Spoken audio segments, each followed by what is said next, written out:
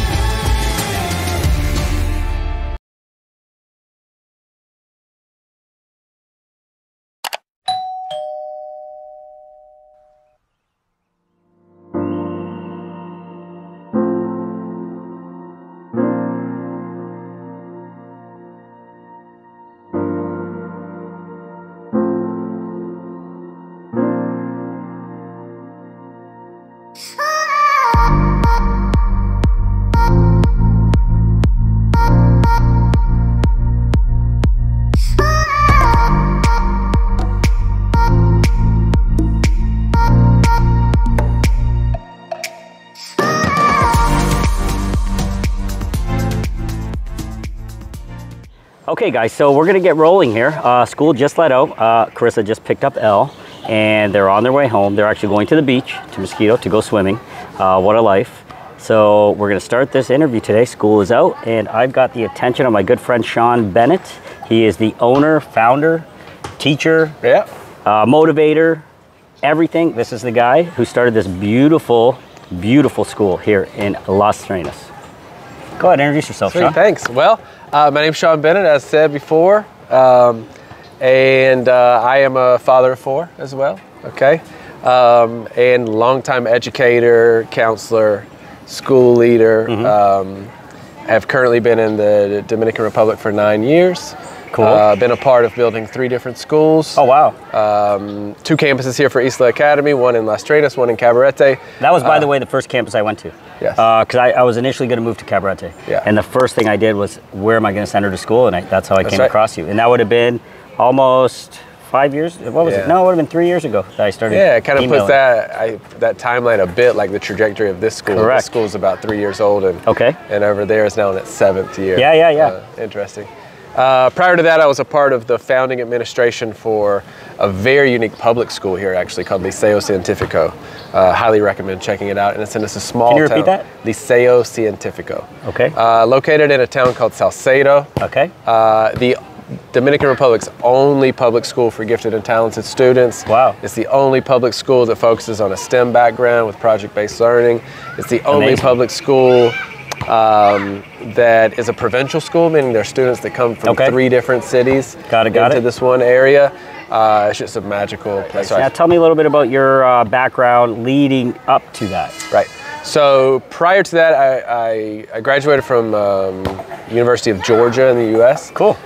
With an early childhood background. I started a counseling firm for families. Okay, amazing. Mostly working with middle school and high school children who were either involved in the juvenile justice system or the Department of Family and Children's Services. Yes. After that, I moved to South Korea. Oh, wow, that's amazing. Did 2 years there teaching a variety of ages, moved to Vietnam after that. That's amazing, I didn't know all this. Yeah, worked in an international school in Vietnam. And then my dream was to live in Tanzania. I applied to a school in Tanzania, and during the interview process, I was offered the role of the director of a brand new campus. Cool. Very similar size to here. How old would you have been at the time? 30. Oh wow, just new in the industry, new, your career's just getting going. That's right. Yeah. And I was prepared to say yes to, of course, like, any position that they were giving me, but when they opened that, I was super excited about it. Got there to Tanzania, and it was a campus that was almost totally incomplete when we got there. The walls had not been painted yet, the tables had not been built, and we opened 2 weeks from there. Oh my God. And that sort of is like the trajectory of my understanding of what it's like to build a school. I'm so accustomed to being... Exposed you to what it is, what you're doing today. What it takes to start from, you know, a property to get it ready. To limited resources, I'm assuming. Right. Limited budgets. Yep. Yes. Yeah. And, you know, also I think the critical part is like, there's this thing that's missing in a school, which is the culture of a school. Of course. How to develop a culture in a school. That's one of the big challenges in a brand new school, is to figure out a way that people feel like they're a part of some community. And you know what, you hit the nail right on the head there, because that was one of the things that really gravitated me to make the most important decision of my life, to bring our only daughter here, was I sensed there was a sense of culture. Yeah. And the teachers all genuinely care about the students and everything happening. And then your presence, it just completely sets the culture for this entire place. Yeah, I love it. You nailed it. It's, you know, I was just speaking to a teacher today, because this is their whole day. This is their whole life. And I'm referring to the students or the children. Teachers, yeah, the children. I mean, this is, yes, they go home and stuff, but this is really their social life. Completely. This is their work life. Yes. There is no, you know, night life for children except in the house. This is it. This is where it all happens. And so the feeling, the feeling of how that is, whether they feel cared for and capable of taking risks, is so critical to, you know, their ability to feel comfortable to take a risk, try new things. Correct. And so it's above anything, essentially. It really is above anything. It really is. Truly is, because this is where Elle's day begins, and this is where Elle's day ends. Right. And then she goes home, where she does activities with us and stuff like that. But this is where what she learns here and the people she's exposed to are going to create that foundation for her the rest of her life. Yeah. The most formative years, right? That's what you have. You have them for their most formative years. So yeah, Sean, I really, really appreciate what you've done culture-wise. And this is what I feel, my background, really quick, which my subscribers know. I went to Ball State University, so I went to school in the US as well. I did my undergrad, my master's over there. So I'm very in tune with cultures of different schools and that environment, and how that breeds top-notch or lack thereof talent coming out of schools. Now, I've heard you have Ivy League students coming out of this. They've gone to Ivy League schools. Well, we've had students who've been accepted, but we don't have students currently in Ivy League. We have students we have students in Boston College. We have amazing. We have multiple students who won national scholarships here for United World College, which is a very prestigious area. Very, very prestigious. Students have been then accepted to schools in Canada and Spain and the US, Mexico, Costa Rica. Yes. So when students graduate, they're literally going anywhere in the world. It's a very unique thing about here is that in many schools, I mean, and this is somewhat typical of certain international schools, but in a community like this, where we're not an American school, we're not a Canadian school, we're not a French school, we are a truly international school. Yes. So our children who are here, often many of them possess multiple passports. Correct. And when you ask them where they intend to study university, their answer is not back in my home country. It is literally anywhere. 6 different, you know, potential places. So they are trying to, we are not some sort of a feeder for the US system. We are a feeder for anywhere you want to go. And that's the big kind of guiding principle, is not to prepare you for one thing, but to prepare you for anything. And that's again, another reason. Everything you're saying is exactly the reasons why we chose this for our daughter. We love the fact, the international component of it. Mm-hmm. There's literally students from, you could say better, like 30 different countries. 30 different countries. Yeah. Oh my God. So guys, I don't know if you heard that clearly. I'm hoping you did. 30 different countries. Now, Elle would have never had that opportunity had we decided to stay in our hometown of Windsor, Ontario, Canada. She would have went to school with, which guys, there's nothing wrong with that. I'm just saying this is out there. What we're doing really for people is we're showing them what is possible. What is out there for them. I'll take it a step further. Yes. Okay. And it's taken some years for me to, realize this and figure it out. But when your formative years, multiple years, are spent in a space where the students in your area are different ages. Yes. They're from different cultures, different nationalities. Good point. Something happens that really we cannot take full credit for it. But something happens where there is no norm.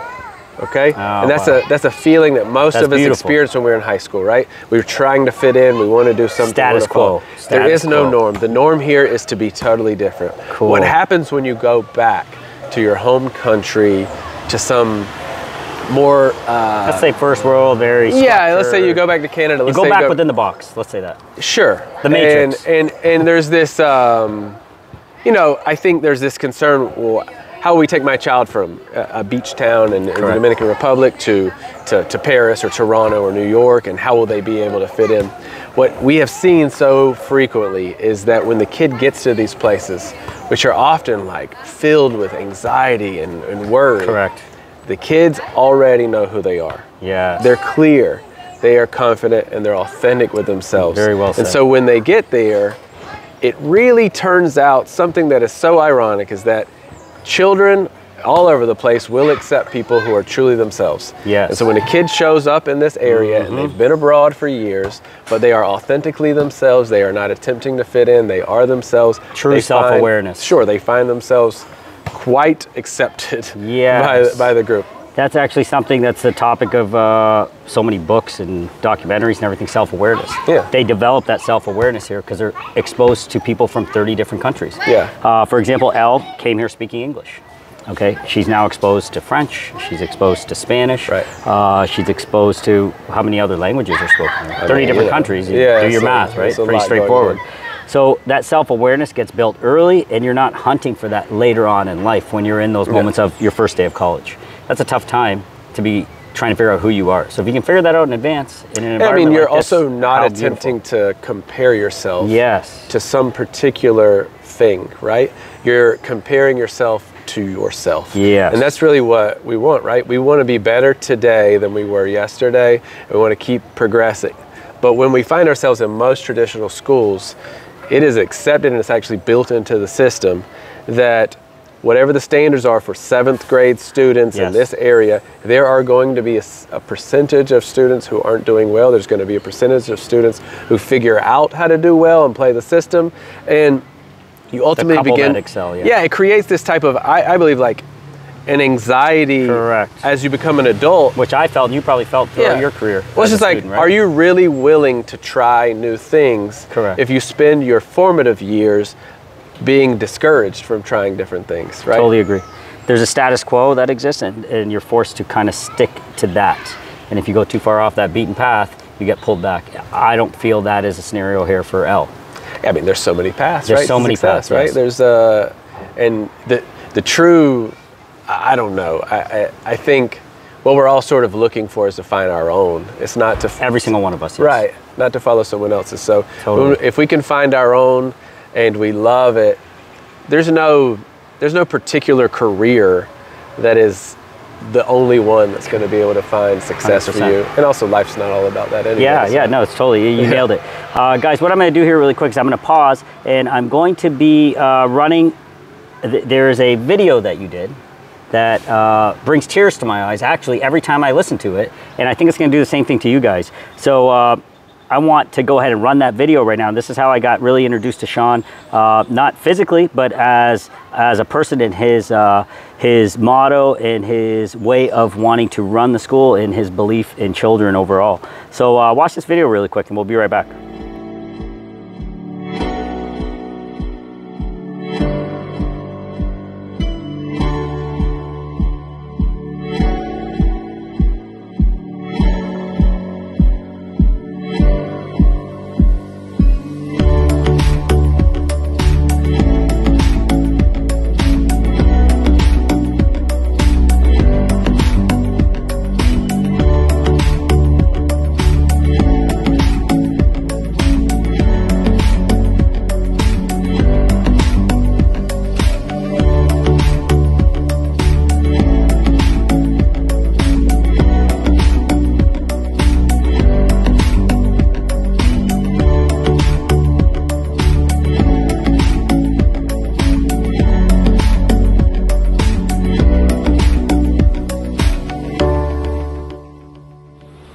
Idea that schools should be uncomfortable, and that students should be made to sit in a line, told how to dress, how to move about.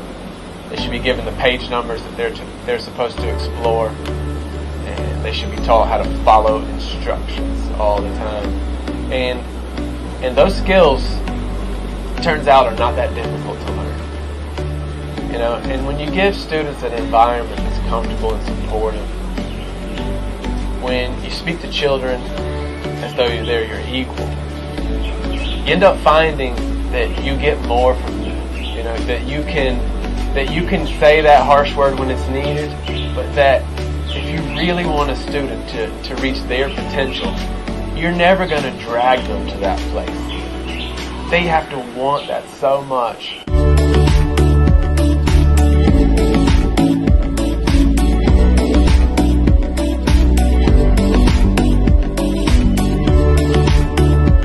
I learn when people let me be free. This school sort of made me realize that the freedom and independence I have here, I could have it for the rest of my life.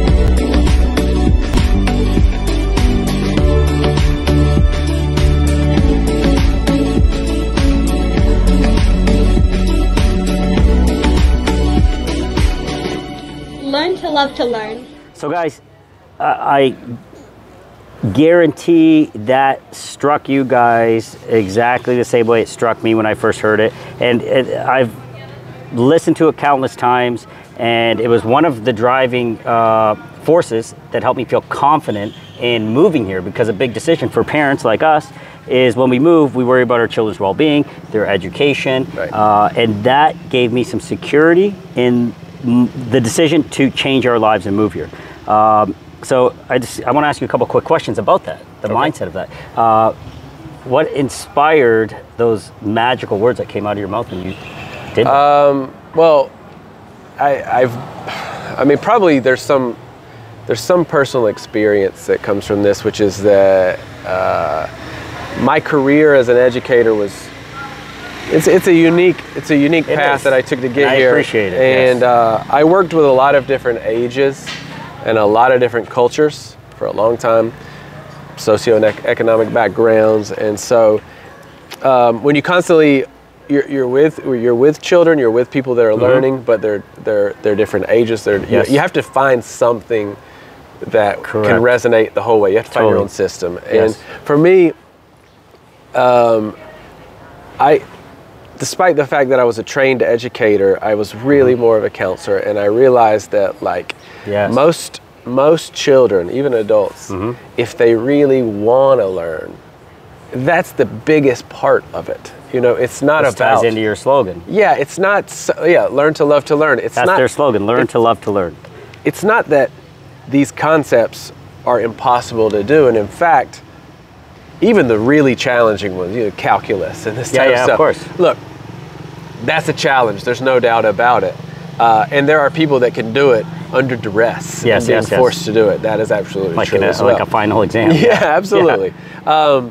And there's a time for that when there's a relevance to that. But you have all those courses here as well. Yeah, but there has to be some real effort put into lighting the switch, and I say that because look, we're not going to have a school here that is going to attempt to make everyone be at the same level. It's just not going to happen when there are 30 different cultures here. Of course. So what we've got to do is seek to keep everyone's fire as bright as possible. Cool. And in that sense, then they can start to seek their own particular path. Back to self-awareness. It's also, I think, a big shift really that's happening in education. I truly believe this is that not much has changed in schools to account for the fact that our children now have access to all of the information that they want. Totally makes sense, yes. And so often in the past, education was about the teacher being the gatekeeper for all of the knowledge and giving it to you if you would sit there and listen quietly. In the manner that they were told to give it to you. The students have access to it now. Yes. And so what is most important is that they actually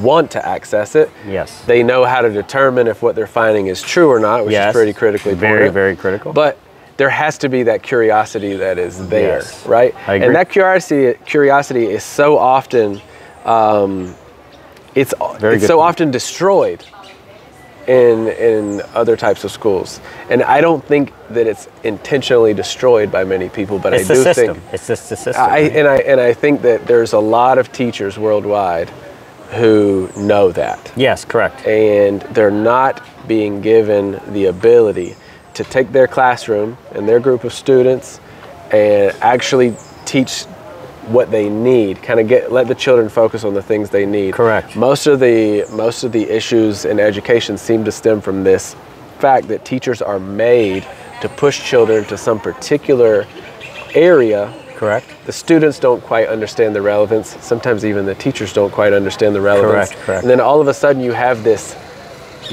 day, this whole life where you're spent doing tasks that you don't even know why you're doing it anymore. Yes, they don't matter. Correct. That is destroying the fire within, right? In my opinion. So the flame continues here, and you make sure that you keep it ignited with the creative way. We're going to do a walk of the campus as well, and you guys are going to see, like this tree behind us. Most trees, I'd say 80% of the trees here, have been labeled with a QR code. Okay, the student has the ability to go up to a tree. It's teaching them technology, how to use a QR code. Students made it. Oh, the students made it. Yeah, we didn't do that. Oh my God, isn't that cool? The students came up with this concept. Yes. Okay, the students identified each of the trees on campus. They created a small web link for each of those. They linked that to a QR code, which then they posted on the tree. So that's, those are real world skills. Sure, and you're taught right now. It's not just science class, right? No. There's tech. There's writing because they had to describe each one. Correct. There's plant identification. There's literature. There's art to it. I mean, there's also they painted these, which is a bit. Yeah. But there's this real design. Yeah, absolutely. Yes. And then also there is nothing like walking past something that you made. Yes, to give you this feeling. You mentioned culture. If you want kids to love their school, then let them be an owner of it. Let them be a part of building it, painting it, designing it. Isn't that amazing? Because once they see it, then they go, that's mine. And unfortunately, at least I'll speak North America-wise, I feel like that's lost. And I've went through the system, and you've went through the system, and I feel like even in post-secondary system, it's lost. Yeah. But over here, you're lighting a flame that has been put out, unfortunately, I feel, or I'm not going to say everywhere, but in most places. Yeah. I'm going to say that flame has diminished, and it's keeping up with the status quo, and that's your goal. It's not even I get a lot of maybe I'll meet some of you, and I get a lot of families who come and maybe their child didn't love school, and they'll come and talk to me about it, and they'll initially want to kind of talk about why and share their stories. Correct. And I find myself often to be the defender of places that I don't know, but I'll say it like this: I don't really think that is the intention. Of course, it's not as though any teacher that was in my early childhood education program intended to do that. It's that they're being held accountable. They're being held accountable for a level that is completely disconnected from the reality in their classroom. I understand. And so when there's a child who comes to them with a need, they're unable to address it often. It's not that they don't want to, they're just unable to do it because hands are tied. There's a system in place that they need to oblige. I mean, and these things have never been more apparent than post, 2 years of virtual learning and lockdowns, where students really did not receive most students did not receive what they were getting. And so they've returned to classrooms in many parts of the world, and teachers the world over are leaving the profession in droves. One of the main reasons is they feel such immense pressure to make up for learning loss. The truth is, a student, when that flame is lit, can likely learn all of the standards from K through 12 in a matter of 3 years. You know, I've read that somewhere a year ago or so. I read that everything that is learned K through 12 can be done in, and I think it was the article I read was within a year. Everything can be condensed into 1 year, and everything they learn those 12 years can be put into 1 year. But we're telling them that they're behind. They're way behind, you know, and they're simply not. They're where they're at. And yes, I agree with that. And there are people who are ahead, but then lose. Again, the social element of it, right? Maybe self-awareness gets lost in that process of trying to be so far ahead of the status quo that all their energy goes to that and they lose the social element. What are you doing it for? Also, it is 2022, okay? 2022, so Elle is not likely to be in any particular career for another 15 years. And we don't even know what jobs are going to exist. Exactly. Think 15 years ago. Wow. 15 years ago. No one was using social media. No one had smartphones. No one. There was no crypto. Yeah. Nobody was. There was a presentation here that I saw. My good friend's son. He's got to be probably 16, right? Yeah, 15ish, and he did. He was doing a crypto presentation. Right. Yeah. We did that, and we're working on some pretty interesting fiat things. Currencies, yeah, absolutely. And crypto, and you know. But that's driven by the kids. You know, that's driven by their interest, because I think another thing that is not completely representative of Isla, but I think also representative of Las Terrenas, is that the families here don't all work at some industry or some factory. Correct. This is a community full of risk takers, entrepreneurs, very active people, and so these children, when they look at what adult life is, they look at it different. Yeah, exactly. So Sean nailed that. That's one thing that drove us to do this and pick Las Terrenas specifically, because it is full of people like myself that are entrepreneurs. Most people are self-made. They're not standardized in any way, 9-to-5 kind of jobs. So the children in this environment are learning from their parents, learning from home, and they're very creative, inherently creative, because they're seeing that. That is one of the benefits of being here as well. I mean, their idea of what work is available to them, not even just work, but where, right? Yes. Imagine, I came out of college around the 2008. I was well after college, but around that 2008 crisis, and I remember I was already abroad at that point, and I remember people saying the job market is terrible, this and that. And my first thought, I was in Korea at the time, and I said, but there are jobs everywhere. Yeah. The job market within 15 minutes of your house. It's like you can have a job anywhere. And these students, they grow up knowing that if they would like to go to Belgium or Australia or Chile, they probably know someone there that you communicate with. At the end of this, when Elle graduates, program is from what ages to what ages? Here, this campus, we start at 3 years old. Cool. In Cabarete, we start at 2. Oh, wow. We go all the way through graduation. Right through graduation. Right. So kindergarten. So Elle's going to spend 12 years. Imagine the network of people around the world that she has access to. Right. That was not something that I was privileged to, or you were, and it's not, again, not a good or bad thing. It's just what an amazing opportunity for children that do go to this school. And also, even places where she doesn't know someone, it's not as though she feels unable to go somewhere. Yes. It's not seen as, I mean, for me, I'm from a very small town in Georgia, and I just had no idea what was out there. I thought I did, but I certainly didn't. Little did you know, and when people talk about, when I would go back and tell people that I had traveled to some country, they often thought I had left the planet. Sometimes that's how people feel about us. Yeah, right. And so that's not there. That's not going to exist for Elle or for our children. Correct.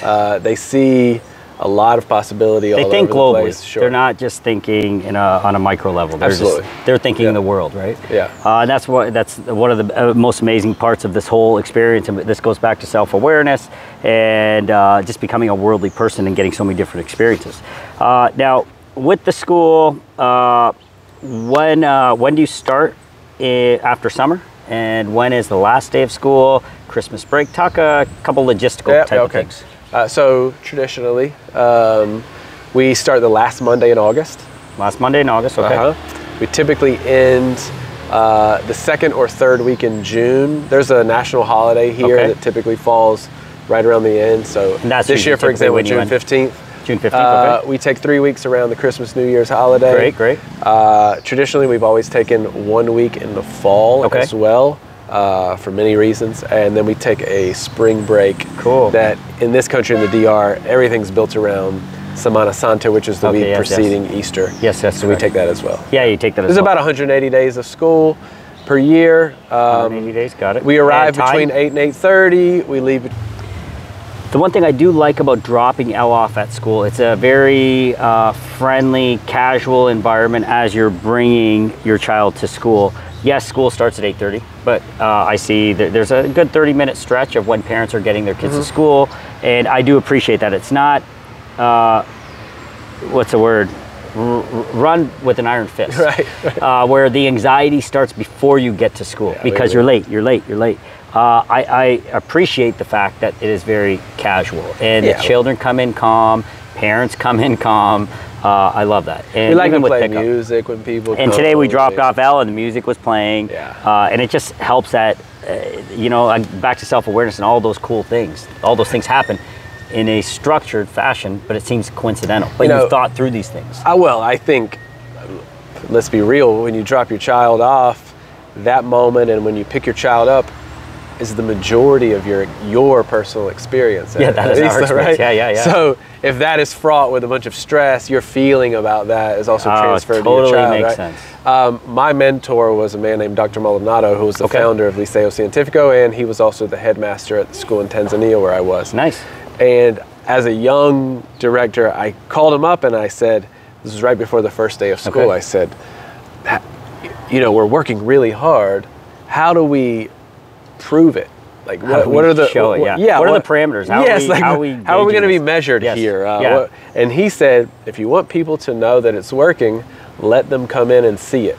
There you go. And I never forgot that, because that was sort of the birth of me thinking about doing things like presentation days. Yes, I was going to touch on that before we do our walkthrough. Yeah, opening up our school and saying we shouldn't be scared of people coming into the classroom. Show them what you're doing. Yeah, absolutely, right? And unfortunately, it's not like that everywhere. It really because again, as a teacher at schools like this, when an administrator or a parent walks past your school, there's an expectation of what it's supposed to look like. And that pressure is then from the teacher is transferred to the child. So when people are only going to walk by and get a cursory look at what is happening, they're expecting to see order and control. Yeah. So the teacher is putting all the pressure on that and not on, really, there's a lot of magic that happens in chaos as well. I mean, of course. Conversations are loud. I live in chaos. Yeah, right. And I couldn't live in anything else. I enjoy it. Yeah. So I think if we're allowed to let that happen, correct, then, you know, as a director, then I can make that feeling known to the teachers. The teachers transfer that to the students, and it really all comes from having a community here where we share. We have many differences, but we share a lot of similarities. Is that we all really do want our children. The similarities are so strong, right? That the differences can be worked out. Absolutely. Yeah, because the similarities are just like they're the bond. I mean, we all, for whatever reason, we're human beings. We all moved to a place that it feels different. You know, feels it's beautiful, and so why would we want our children to be in some setting that doesn't also feel that way as well? You said it perfect. You said it perfect. I'm going to talk a little bit about the Cabarete campus. Is it basically the same hours, the same setup? It's it runs. It runs the same setup. Okay. Everything. We run the same units of investigation. We do all our trainings together. Yes. Our elementary teachers communicate weekly with our teachers there, and vice versa. All of our social media and accounts and everything goes to the same place. We start on the first day, we end on the same day. Cool. With the dream ultimately. Okay. And we've done this a few times, of you being able with your family to take a few weeks or longer in Cabarete, and for your child to not feel that there's this, you know, completely different vibe. Oh, that's a cool thing to experience. I would say that's a big challenge. Yeah. It's a big challenge, because what you have to be careful of is that in an attempt to recreate vibe, you don't want to limit anybody. So that's one of our big things over the last few years that we've learned is really what is Isla, and what are the things that kind of must be there, and then what are the things that are flexible depending on where you're at, which children are here, which staff is there, right? So you know what we can do. So like I said, guys, in the beginning, we're going to be doing a walkthrough so you can get a feel for the campus. It's like this little magical place. As soon as you come here, you feel the difference, you feel the energy, and it's all positive. You said one thing right now. What is Isla? Yeah. So I guess nobody could explain to you better than this gentleman right here. What is Isla? Yeah. Hey guys, Cashier, President and CEO of realestateandlosttrenas.com. If you like what you're seeing here today, please remember, like, subscribe, and share this content. Thank you. What is Isla? Yeah. Well, it's a student-first place, number one. Both of our campuses, I'll describe some similarities. Perfect. And that might be representative. Yes. We learn using projects, okay? Every 6 weeks, our students are all working on something called a unit of investigation. They work backwards from this big project idea. What does that mean? That means that with the teachers and the students together, we create a student-selected and teacher-guided project that will drive the students to learn the content of the unit. It's totally creative, and then we present our learning to the community. Yeah, right? the community, yep.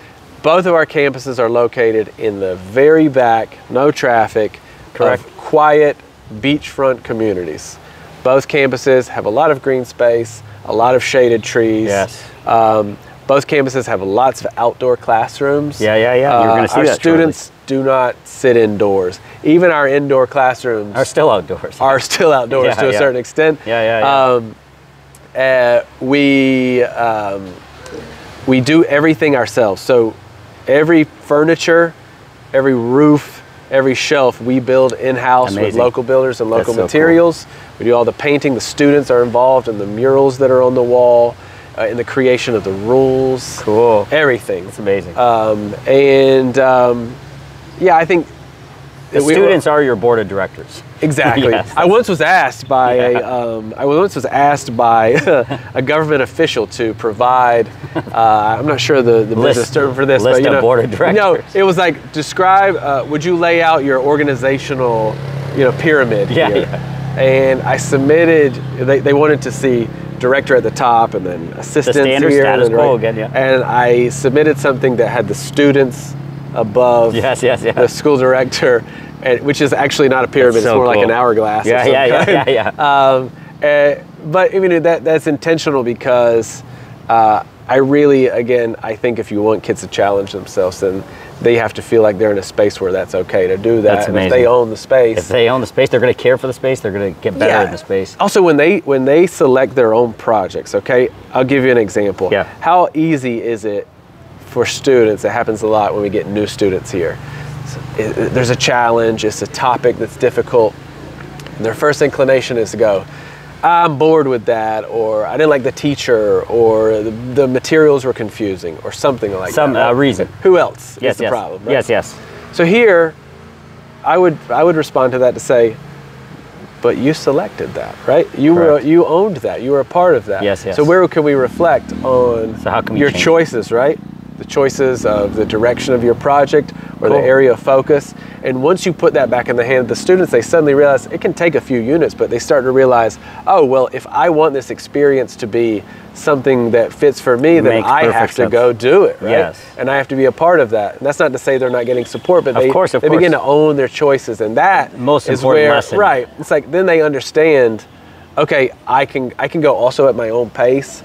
I can sit next to a student and not be expected to be ahead or behind in any particular area, but I can own where I'm at, right? There's no stigma to that in any way. Yes. And that just creates a desire to learn. Absolutely, right. Learn to love to learn. That's right. That's it. That's awesome.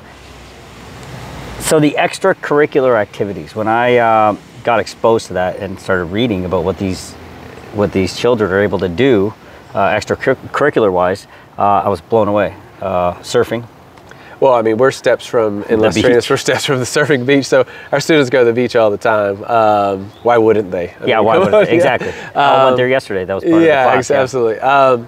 But also, things like when you're being asked as a child to represent what you learned to a community of people, and you're being given choice on how to do that, then there's this natural inclination to go to these types of things like arts, like music, like dance, like languages, like tech even, in a way to share that information. So it's all integrated in that way. That yes, we do all those classes separately, but even science class is full of art.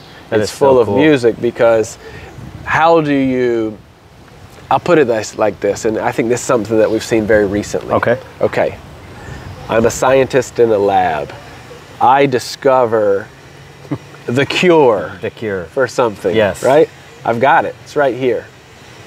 No one cares unless I can communicate that effectively. And so how do I communicate? I mean, there is a reason that it's done in a broad spectrum of ways so that we can connect with as many people as possible. So it's critically important that it's not just design thinking in STEM, which is a huge part of what we're doing, but it's also about that communication aspect. And to creatively communicate an idea or discovery can be as big as the discovery itself. And that's every day here. That's right. Cool. Okay, guys. So you got a chance to meet with my good friend Sean here, and he was able to explain some of the philosophies that drive this amazing place, this amazing school, and explain to you what you can expect if you come and join us here in Las Terrenas. Reach out to us, and we'll help you out with other stuff, but this is going to be the man that'll help you out with getting your children settled in and making sure they get a great education while you guys come in. Is it possible to say one thing? Of course, 100%. Okay. I get to meet a lot of people, probably you do as well.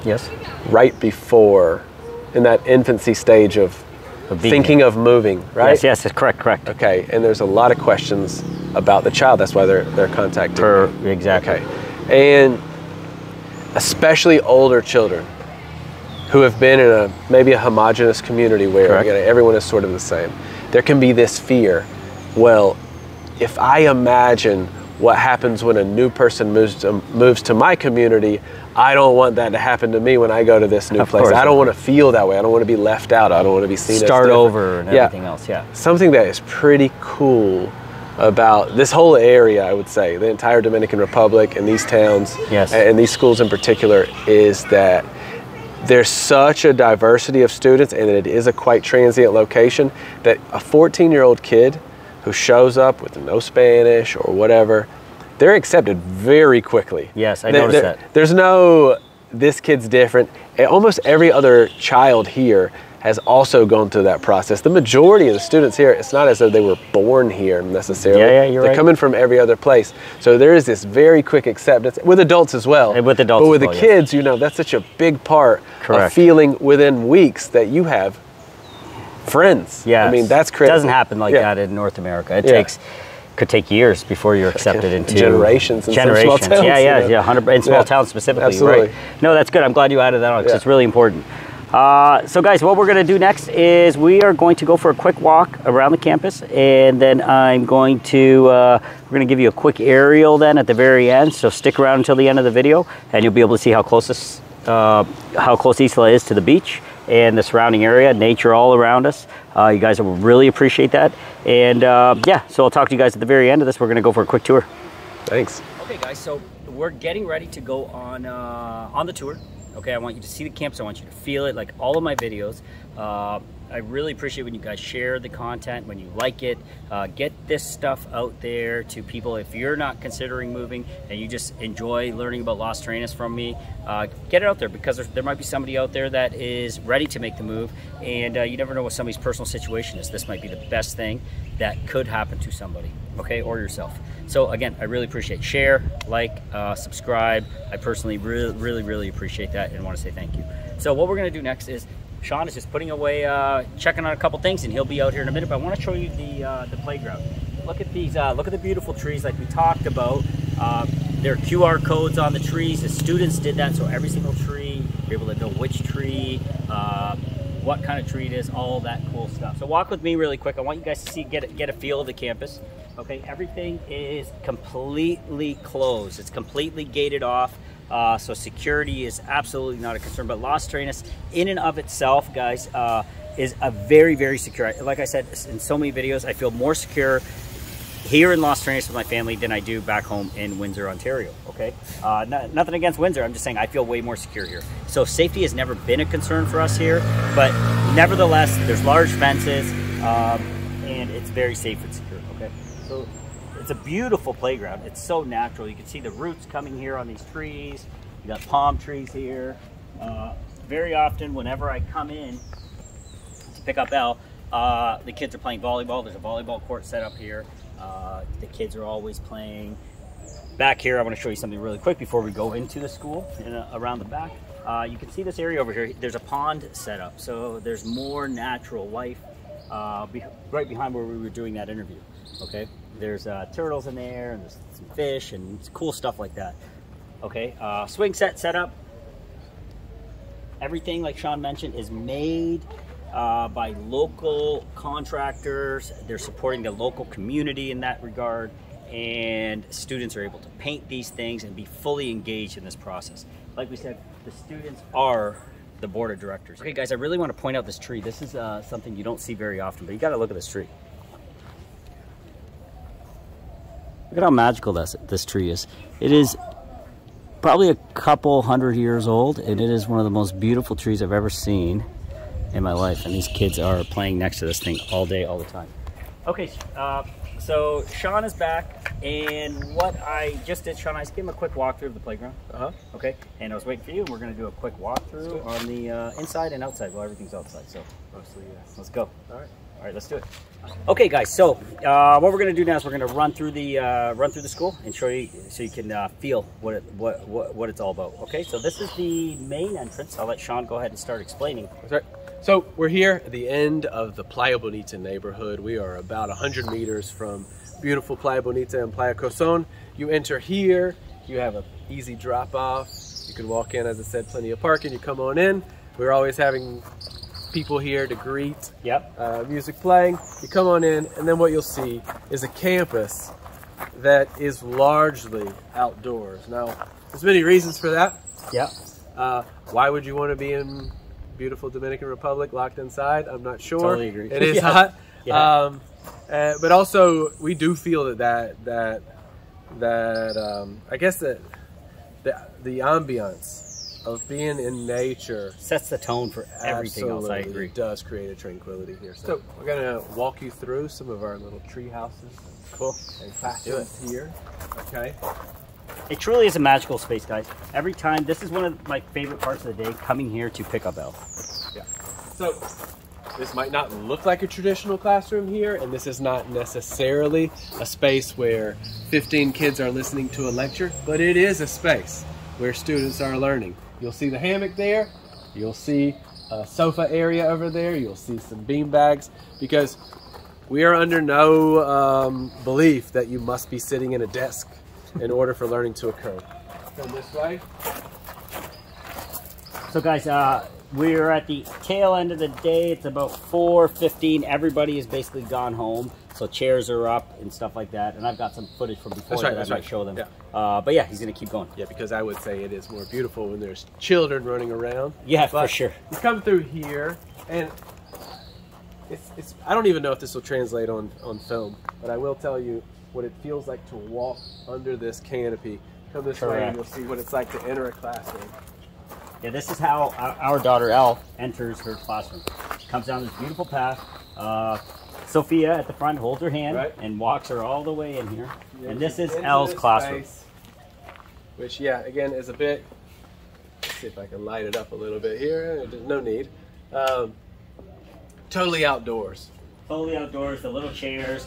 There's the names on the table, so everybody has their little space where they sit. Everything made out of local materials. Even the walls are made out of locally sourced materials. Students see it happen. We work with a lot of great artisans here, and it's just a magical thing for them to see their schools. Sorry guys, I want to find Elle's little spot. I know she recently shipped. She's right here. You found her? Oh, she's right there. So there's our little angel, Elle. Her name's right there. That's where she sits all day. Yeah, it's just so cool. The vibe is bang on, and I can only imagine if I was that old and I was able to be exposed to this, that the entire course of my life probably would have changed. Yeah, I remember in my early days of teaching, we learned about some of the colors that are used in school hallways to reduce, reduce the energy level of students. No, we're definitely not reducing energy here level we just decided to get rid of the walls altogether, Yeah. so there's no need. So what age group is this? So this group is what we call primary. So this is 3, 4, and 5. 3, 4, and 5. Okay, Yeah. got it. Uh-huh. Cool, perfect. So now we're going to move on to which classroom? We will go on over to the elementary, one of our first elementary classes. Okay, so we're going to go over to the elementary class now. And elementary class is what age is there? These kids are going to be 5, 6, 7. Yeah, these kids are going to be 5, 6, and 7 Okay. in the next classroom. Got it, got it. Have a peek here really quick. Come with me.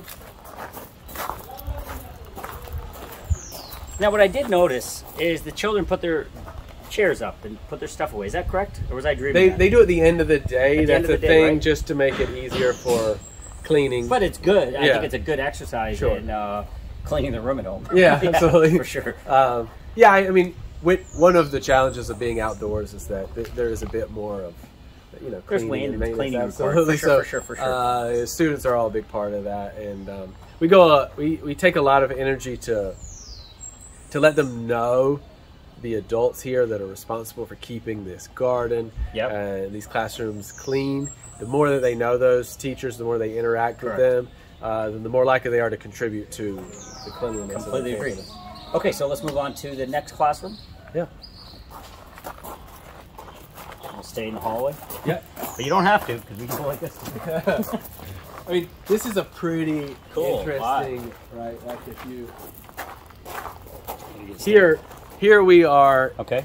Yeah, in the hallway, so to speak, So to speak. between two of the different elementaries. This is lower elementary. This is upper elementary. Okay. So you do have about a 5, 6, 7 age range here. More of a 7, 8, 9 age range. Okay. Over here, Got it. it's not as though that is completely static. I mean, there are students that might move from different spaces to do things like reading groups or math groups, because one of the things that's critical is that if you're going to be doing teacher-led direct instruction of a group of students that are at all different levels, in order for it to be effective, you need to be working in small ability-based groups.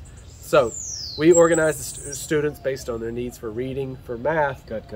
Instead of trying to teach 15 students at the same time the same thing, we will meet with a group of 4. It's very personalized. Yeah, absolutely. Well, Cool. each student's at their own place. Yeah. And so it's okay for them to be at a different level than their classmates. I love that. Okay, guys, follow us. All right. We're passing here the upper elementary class, 7, 8, and 9. You'll remember this space from earlier. We're coming back towards the which front is kind of area a again, central independent learning area. Okay. And just over here, we can walk this way underneath the trees. Isn't this magical? You're able to see this. The children live in this environment, which is so great. So here is a space that's typically occupied by middle school students. They are wide open in the outdoor area, and what would be described as a large covered balcony area. And so they spend the majority of their time here. Our high school students, actually, based on some recent expansion and growth here, have annexed the upstairs classroom that we have, and they are in the midst of designing their own space. So they just painted murals last week. Amazing. We just finished 2 pieces of furniture last week, and they're all in the midst of the design of what it's supposed to feel like for kids of their age. Yeah. Cool. That's amazing. Good. You see a little library set up over there. I've been to a few different presentations that you've done, and I'm always, every single time, blown away. And I do have some footage, so I'll share some of that at the end as well for you guys so you can kind of get a feel for it. But Sean, what you've done here is magical. I want to end this interview at this sign over here. Come with me, everyone. I want you guys to read. These, what would you say? Tree signs. Yeah. Street signs. But over here, they're called tree signs. Made by students. Made by students. Yeah. They are right over Over here. I'm lost. Here we are. Okay, guys. So here we are. I want you to read these, and this is how we'll close off this interview, because this is what happens here. I'll let Sean go ahead and read those off to you. So here we go. In our garden, we are risk takers, explorers, nature detectives, great friends. And And you have a bit of installed art here as well. Yes. I mean, there's something really cool when you find this one tiny detail tucked in the middle of a tree. Yeah. I think that really lends to what we're talking about with our students and their projects, because students can think, well, I'm finished. I've done my project. I met my goals. And when you can point out that true greatness comes from those little details, that one extra step that sets yours apart from others, that's sort of evident by some of these little things like this, where we go, this is really the magic of the school. That's the magic. There's buildings everywhere, but you come to this post, and why are there flowers painted on the post? Is it necessary? No. Is it nice? Yes. Absolutely. Is it a feel that there's some care going on in the campus? Do the students feel that in everything that they do? There it is. Sean, I have to say, I'm so excited to have our daughter here for the next 12 years with you. Us too. And I think she's going to come out of this place. You're going to be one of her big fans. She'll be one of your big fans. And I can't wait for this relationship to blossom. Her with all her friends that she's making from all around the world. The next 12 years are going to be exciting. And guys, if you're thinking about moving, whether you move to Las Terrenas or you move to South Korea or wherever you decide to go, don't be afraid to do it. Step outside that box. I like to say step outside the matrix, and there's a beautiful world out there. If you're choosing Las Terrenas, like we have, we love it. We've been all around the world, and this is the spot we picked. If you're picking Las Terrenas, reach out to us. Okay, there's some almonds falling, or maybe it was a coconut, I'm not sure. But reach out to us. We're going to guide you. We're going to help you, obviously, with the real estate stuff. You guys know that. Today's interview is not about that. Today's interview is about your family, your children, and finding a great home for them. And this is a gentleman that you've met today. There you go. You're going to be able to reach out. I'm going to put your information there. Actually, you know, guys, just reach out to me. I'll connect you directly with Sean. If you have any questions, he'll answer all of those questions for you. Happy to help. Yeah, and that's it, guys. So remember, love where you live and Learn to love to learn. thank you, my friend. Great job.